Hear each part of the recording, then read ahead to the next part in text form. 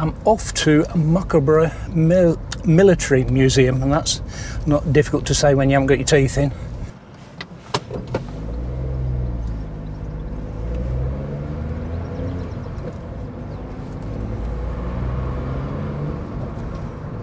In 200 yards, turn left onto the A149.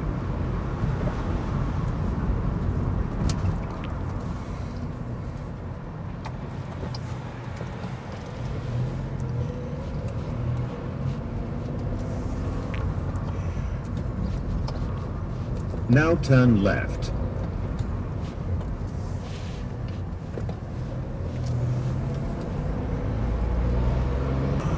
This is Sheringham again.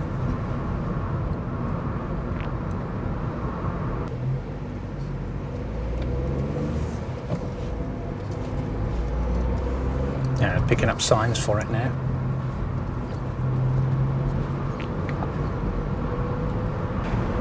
And this is the coast road. So this is Weybourne.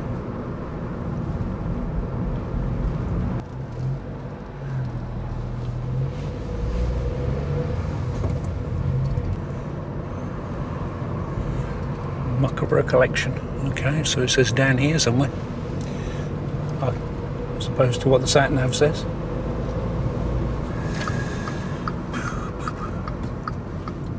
Oh, so it's just here. Okay.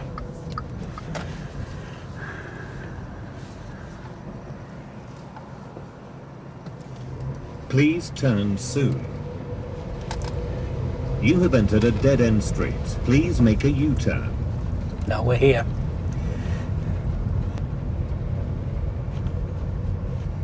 Car park. V1 missile.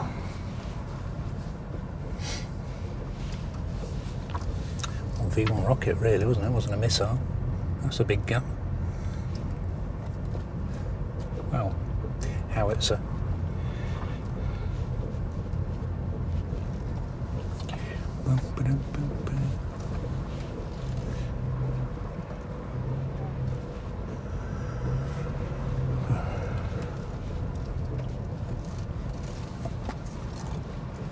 So I went to the Muckleburgh Military Collection on Monday, and I went on my own, and Jenny was back at the motorhome looking after Tara, and Poppy didn't really want them going around the museum. They're not allowed in there. There are some kennels there for £10, and you can leave your dog in the kennels, but didn't want to do that. I think just bark their heads off, they're just not used to it. So Jenny kindly looked after the dogs. So I thought I'd take you round the museum. The other thing was, I recorded all my footage, but I didn't actually say anything. I think I was a little bit shy to say anything on my own. Normally I feel like I'm talking to Jenny as well as the audience. And there was also some music playing, so I was a little bit frightened I might get some copyright strikes. So I'm going to take you around and I'm going to watch the video with you, as it were. So let's get it going. So here we are, going into the I keep calling it a museum, it's a collection. It's got a big shop, obviously a lot of military themed stuff, and they were still following the COVID precautions. It was actually a camp, an army camp, Weybourne camp, back in the time of the war. And as you go in, there's a big model that greets you, and that's a model of the camp as it was. I think it was 1943. It's a really detailed model. Apparently Weybourne camp wasn't a very good place to be if you were a soldier, because they put you in bill tents, and it could be a bit windy and cold, I should think, so it wasn't the most popular choice of sites. That's what the sign's telling you there. There's a picture of a sort of military convoy, and I think this scene was meant to be when Churchill was visiting the camp. A little bit during World War I here. There's also a camp then. Some World War I trucks. Yeah, there it is. So back to the model, and that's a radio controlled plane. And the story with that is they tried to shoot it down as a demonstration of how effective anti-aircraft guns were, and they completely failed, and Winston Churchill was watching this, and he told them to go and get it right, or all the senior staff would be dismissed. it took 45 minutes of continuous firing on the second attempt before the aircraft actually spun into the sea. And it was finally hit by a 40mm Bofors gun, so it wasn't the best demonstration ever. There are lots and lots of models in the collection.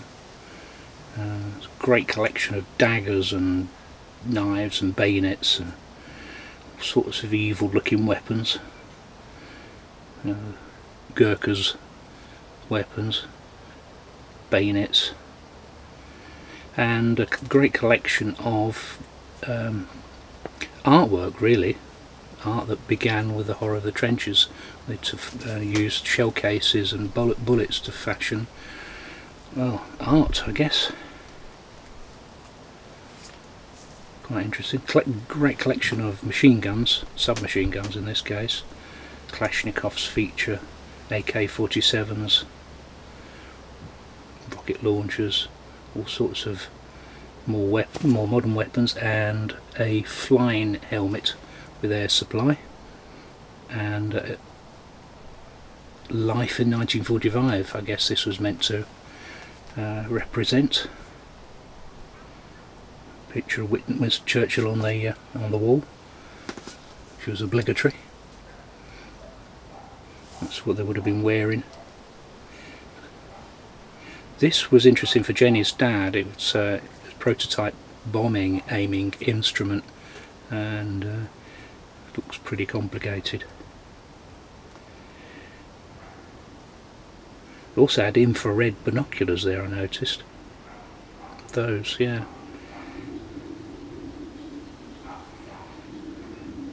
Some cameras, a cine camera, 16mm cine camera used for aerial photography, and a Kodak Brownie, and then an aerial reconnaissance, spelled aerial wrong there,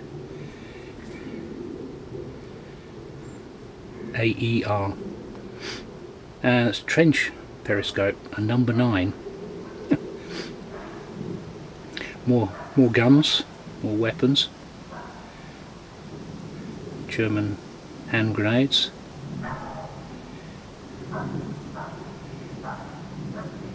and Kalashnikov. And it said on that notice he wished he'd made something that helped farmers with their work. For example, a lawnmower. Life in the mortar pit. Lots of regalia in the museum. What I really came to see was the military vehicles. Got rather taken by the Airfix models here. I think I actually made a model of a Lancaster, that one up there, when I was a kid.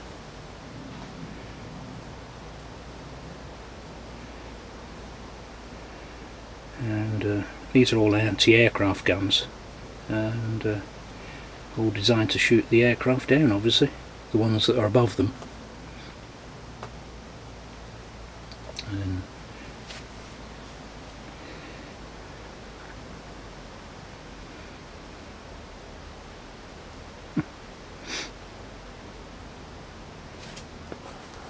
so this was a 1914 gun. It's a sort of gun that you see on ceremonial occasions, you know, when they're saluting the Queen, and still used today for those sort of occasions. And its carriage, what's it called? I forgot what it's called now. The limber carries all the shells behind it. There's some trucks now. I was amazed at this truck. They've got 4 people abreast across there.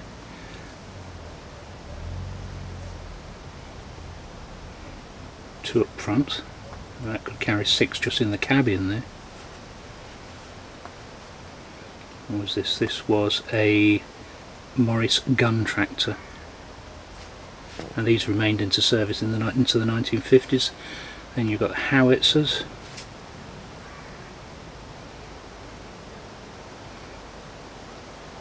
Big guns.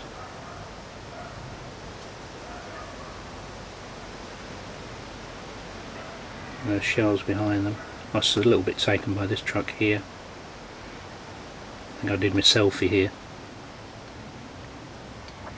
Yes, this is a Chevrolet C8 Porty. This one's a little bit different because it's actually got a gun mounted in the back. It's just wheeled into the back and you've got a gun tractor. Not sure I'd fancy driving that with a gun firing behind my left ear.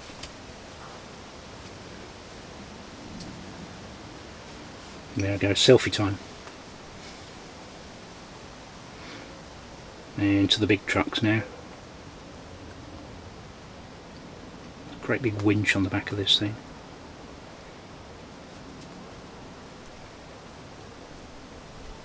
Massive trucks. Yeah, the Scammell Pioneer was a very popular truck during the Second World War.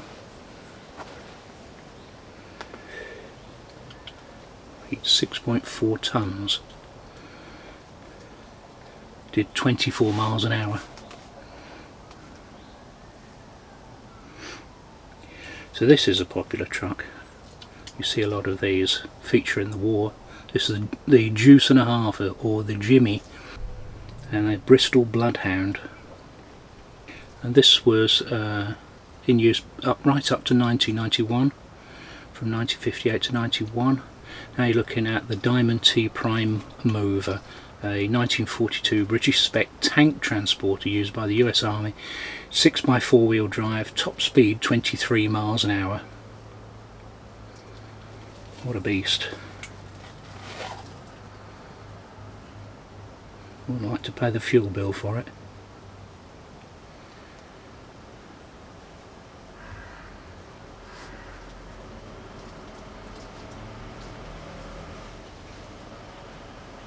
Right, so this is the Thunderbird Mark II. When I first saw it I thought it said Thunderbird 2, but it was introduced in 1965 and the missiles it fired could reach 1800 miles an hour. Quite incredible really. It weighed 2.5 tons.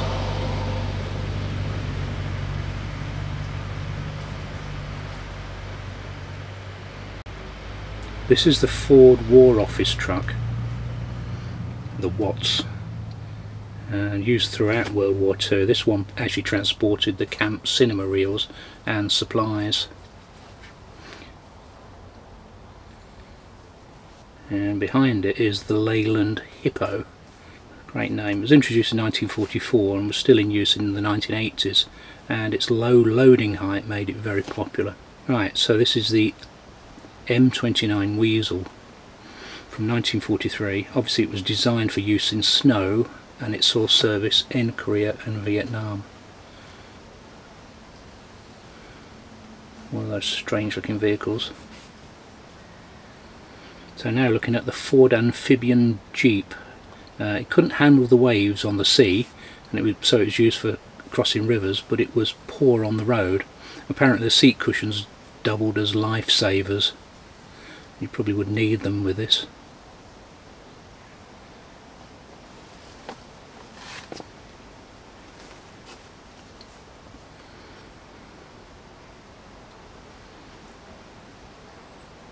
So this is a Centurion Mark V, and it was never used in combat in World War II.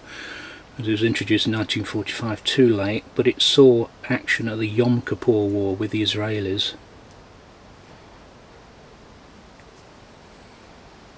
And next to it is the Chieftain the Chieftain from 1963, which was known as the best armoured and armed main battle tank during the Cold War. Saw action in the 1980 and 88 Iran-Iraq War, weighed in at 50 tons. So this is the Scorpion reconnaissance vehicle. It had a 4.2 litre Jaguar engine and could do 50 miles an hour and 0 to 30 in 16 seconds. It also had nuclear, biological and chemical protection. So this is the Swingfire rocket launcher. It uses wire guided rockets.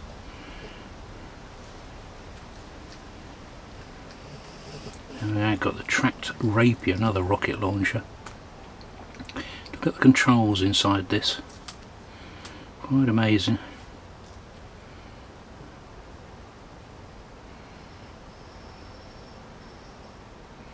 All sort of Cold War stuff. The hatch above.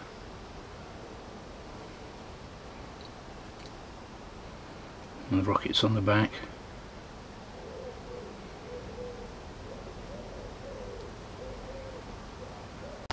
So this is the Panzer PZ-61, another vehicle with nuclear, chemical and biological protection.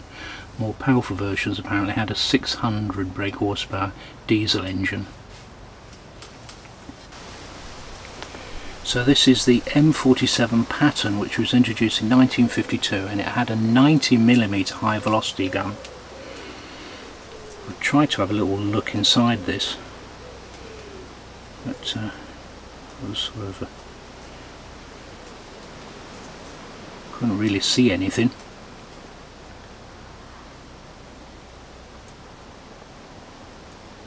No, couldn't see anything. There's an impressive collection of models, everything from steam engines, the Bismarck,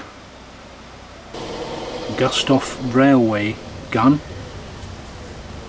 It's got a huge collection of shells, model of HMS Warspite, and HMS Furious aircraft carrier.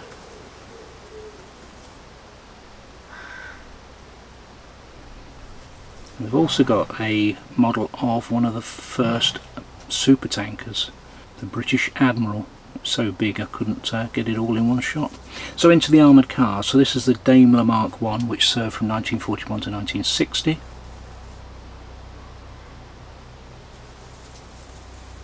As it says there.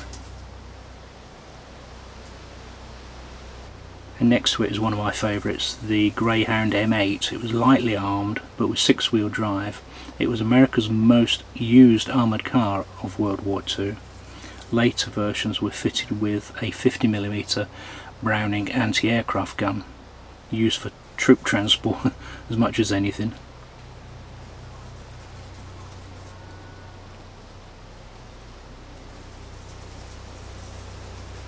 This is a notorious vehicle really, the Humber Pig as it was called. Probably called that because they were difficult to drive, or because of its nose. It was often used for breaking down barricades during the Northern Ireland troubles.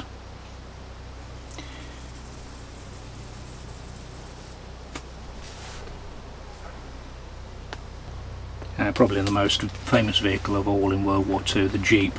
This one's a Ford, and between 1941 and 1945 Ford produced 278,000 and Willys produced 361,000. They carried troops, they towed guns, radios, used as ambulances, ran on rails, they carried royalty and were used by the SAS. And this is the Saracen Armoured Personnel Carrier, 6-wheel, independent drive, 8 passengers, each with gun ports. It saw service in Northern Ireland again. It was used during the Arab-Israeli War in 1973.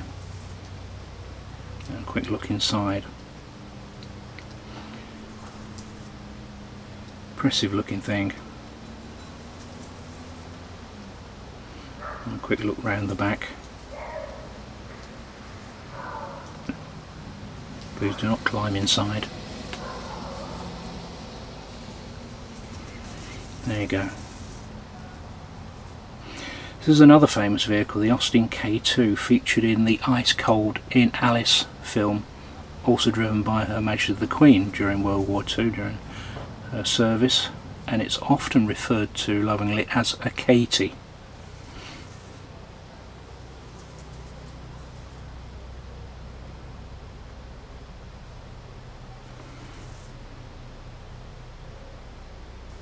Quick look round the back.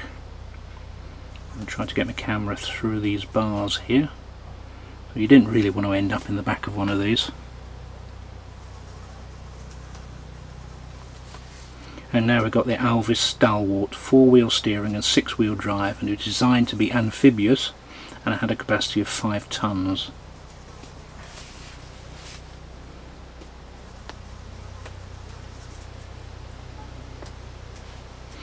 More guns here, AA guns and missiles, here with the German 88 Flak 37 gun.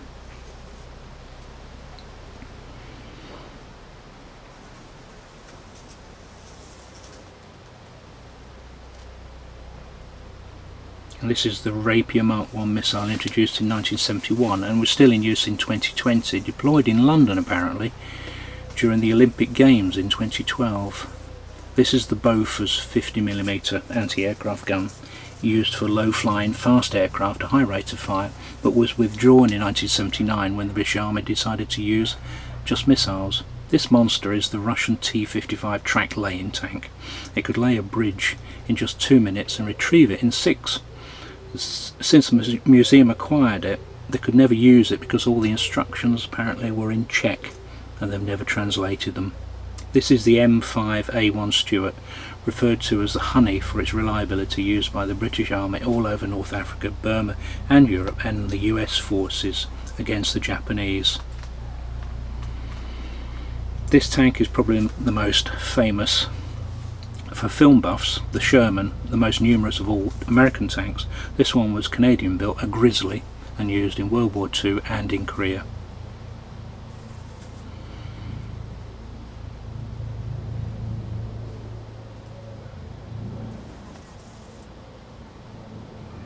There you go, all made up. This one is another famous tank. This is the T-34, T-35 Russian tank, fast and well armoured, and its diesel engines worked very well in Russian winters. It also had a big 35mm gun, which was used to great effect in the Battle of Kursk, when some 5,000 Russian tanks defeated 3,000 German tanks. It was in service from 1940 to 1958, and 40,000 were made. This one's only repair in 70 years apparently was a broken track tension arm.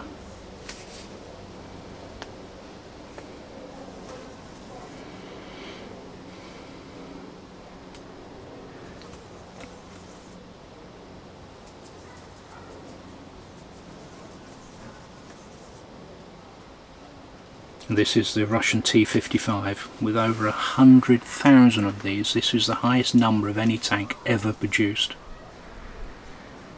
This is the A-34 Comet tank, which was produced in response to the German Panther and Tiger tanks. It was armed with a 77mm high velocity gun, had a powerful Rolls-Royce Merlin engine, and entered service in December 1944, but was gradually replaced by the Centurion. And the final vehicle I looked at was a Sexton self-propelled gun. And you can climb up and you can have a look inside, see what it was like being in the back of a Sexton self-propelled gun. And I'm not sure I'd want to be in there. Pretty open in there. Yeah, no, it's good. There's the kennels.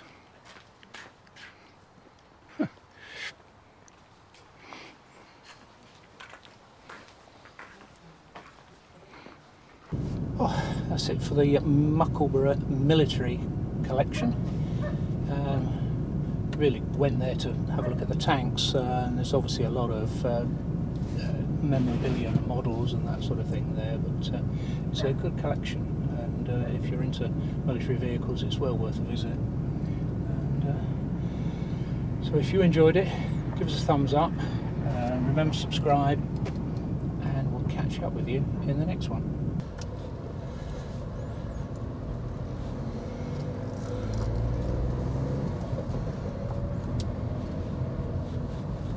Mines in Verges. Slightly worrying sign.